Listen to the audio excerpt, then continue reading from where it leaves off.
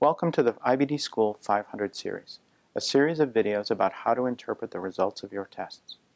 More patients are now using patient portals to see their results, but may not know what they mean.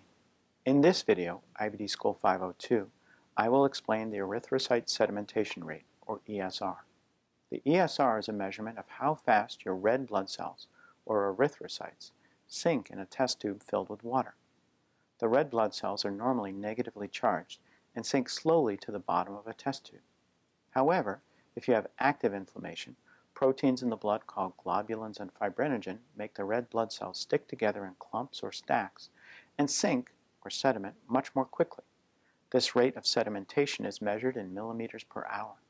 For patients with IBD, the ESR, also called the sedimentation rate or SED rate, is a bit like a thermometer for inflammation.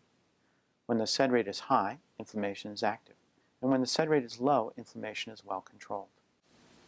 How is the ESR helpful? The ESR can tell you if you have active inflammation without using a scope or a CT or MRI scan. It's a lot cheaper, about $30, and faster, usually returning results in about 6 hours, than most of our other tests for inflammation. It generally goes up slowly during the flare over about a week, and goes down slowly within 1 week when a new therapy starts to help. It can measure the severity of a flare, measure the success of therapy, and measure whether inflammation is returning after a therapy is tapered or stopped. So what levels of SED rate are you looking for in your results? The sedimentation rate is measured in millimeters per hour and usually done with a Westergren method. It's important to look at your report and make sure which method is used. A good ESR is between 0 and 20. This is generally considered no inflammation or remission. A SED rate above 20 is considered smoldering inflammation. This often occurs in patients about to have a flare or recovering from a flare. A SED rate over 40 is active inflammation. Higher levels suggest more inflammatory activity, sometimes outside the intestine.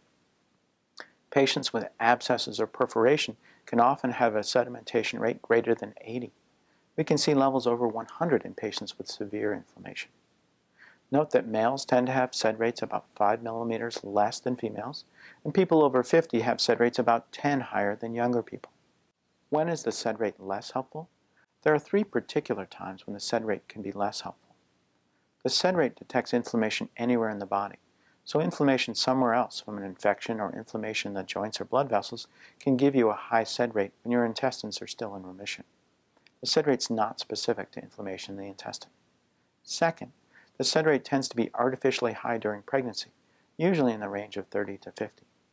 And third, the SED rate is less sensitive to mild inflammation on the surface of the intestine. People with mild ulcerative colitis can have many shallow ulcers and still have a normal sedimentation rate. To summarize, the SED rate can be thought of as a slow-moving inflammation thermometer. It's important to know your highest SED rate during a flare and your lowest SED rate during remission to calibrate your personal inflammation thermometer. If you are looking for early signs of response to a new therapy, a faster responding biomarker of inflammation, like the CRP or a fecal marker, may be more helpful. But for many IBD patients, SED rate, CRP, or a stool marker like calprotectin or lactoferrin can be a helpful way to inexpensively follow your disease activity without invasive and expensive tests.